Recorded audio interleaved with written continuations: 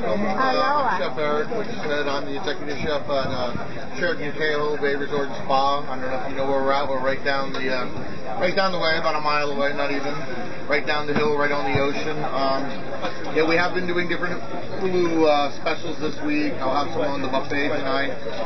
Ulu's something fairly, I mean, I've been in Hawaii for about 11 years, but I really haven't worked with it that much. Because like you're saying, we're trying to, bring it back and really get it back into the public eye. So that's why I had Chef Clem, who was born and raised here, to come up with the recipes and the ideas, because we didn't really have it in Pennsylvania where I grew up. I didn't quite grow up with it, so that's why I asked him to come and do it from recipes, simple basic stuff to start, from what he was raised on and things like that. So on that note, we'll bring Chef Clem over. Hello everyone, I'm Chef Clem. Nice to see you all here. Today what we're going to do poi ulu. Poi ulu. Yeah, you guys ever tried that before? No. My grandmother used to make it back in the 60s when I was growing up. She used to come from Kona, fly to Oahu, bring all these fruits, and she used to bring ulu poi. And she used to take a poi pounder like this. And she used to pound the poi. And when she used to pound it, she used to bring it to Oahu, and my brothers and my sisters, they loved eating this poi. It was delicious. Okay, now I'm going to do a small demo here. Hey. What I did this morning, I cooked the ulu off. I cut it in half. I boiled it in water to soften up. So what I'm going to do, I'm going to skin it. I'll take the skin off this ulu. How long did you cook it? I cooked it till it was tender. It's about an hour or so. About an hour? Yeah. Just cover it with water. Just water. Nothing in there. No salt, pepper, nothing. Just water only. It was about that size? Yes, it was about this size of the ulu. Ulu was this size.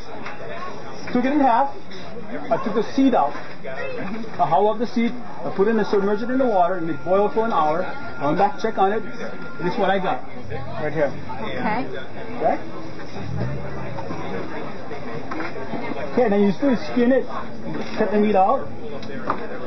This is the old way of doing it now. This is how it used to be done back in the days when my grandmother and my parents and their brothers all used to raise on it. So I'm going to show how it was done before. They're going to show it again next Saturday at the festival. But I did the modern way. Oh. I did it in the KitchenAid.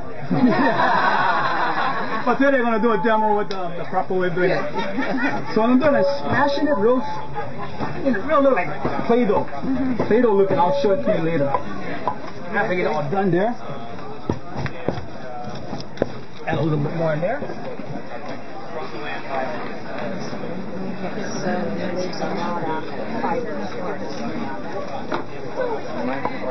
Yeah, you're smashing it. Back in those days, they add water to it. Mashing like mashed potatoes. Everyone know how to make mashed potatoes, the same way the ulu poi.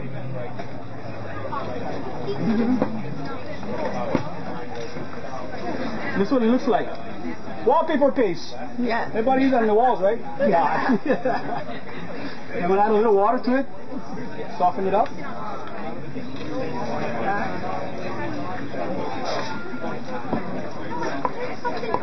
Wait. Oh, sorry about that, ladies. Is the front row participating? Yes, we are. Thank you. That's a 3D effect.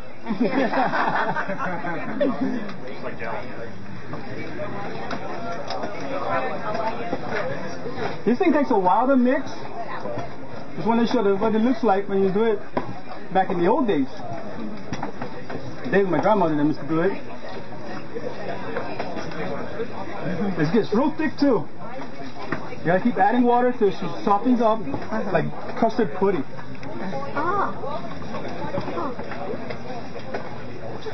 I have a bigger board at home, but it's too big over here to do a small little demonstration.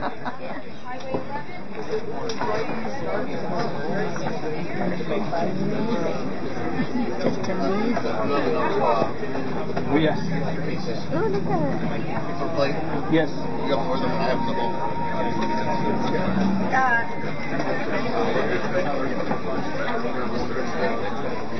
And this is what it looks like. You can add more water to it Yeah. to thin it out, so you're consistent of taste. Yeah. This is called 3-finger point. So 3 fingers, 4 fingers holding it up. Okay, that's what I'll be serving today, the koi ulu. I have some already in portion cups already.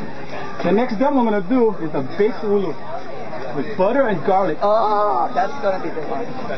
It's good. Well, the reason why I like it's firm, when it's nice and soft, there's a stem in there. You pull the stem out, you put a knife cut around it over here, you pull it, the seed will come out with it.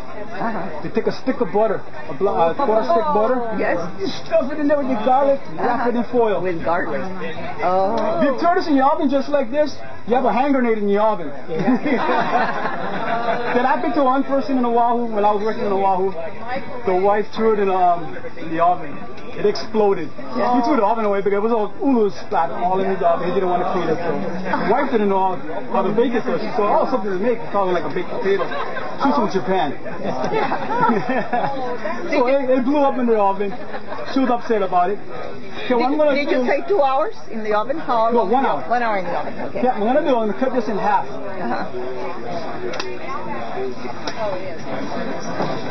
Okay, the seed in the middle. See this long shape over here. There's a seed that you want to take out. When it's real softer than this, where you can really squeeze on, not too hard, you want to pull it out. But I'm going to cut it out.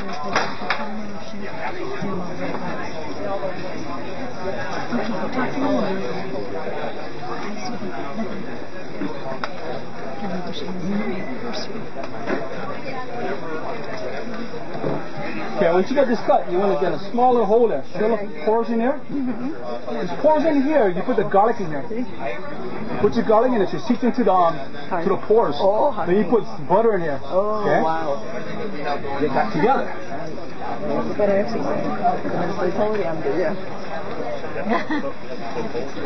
Garlic. Look at that. It's in a warm up.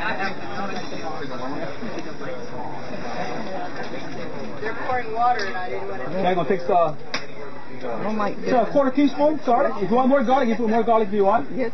You rub it all in there, into the pores. All in the pores over here. You rub it all in there. You want to seep it in there. You want the flavor from the garlic, yeah? Yes. Take some butter here. It's already melting already. Yes. Put it inside. Oh my God. Sure. Look at that. Yeah. We're going to put more butter. It's a lot better. Butter makes it better. That's fine. Yeah. You stuff in there in butter. And then you drop it in there. Yeah, You take I a actually foil. saw that when they put the butter in, and I was like, oh, okay, now it's going to taste good. Yeah. Okay, if you want to bring your foil up, fold it in half. You want to make sure the top is facing upward. Yes. Okay. You seal it. Wait, up. Fold it in half. And you bring his tail up. You want to face his tail up. The reason why, when you open it, the butter won't fall out from the bottom. Okay, and then throw it in the oven at 350, 1 hour. 1 hour. These are hot yet. 350. Vamos a hacer. No. Oh, here's the finished process. So that butter's dripping out of there. Yep.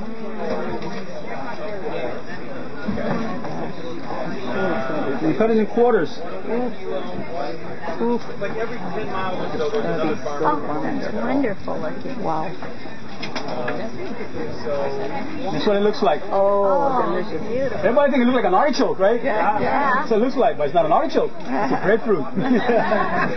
What I like to do is put a little butter in here, melted butter. More butter. Oh, check this out. You want salt and pepper? You add salt and pepper to it? Yes. Go to town. Yum, yum. Have any questions, anybody? I know, it looks good. Yeah. Oh, wow. Yeah, me too. Everybody does it. This is the best of the best of the best. All right. Careful, it's hot. That's fine. That's the way I want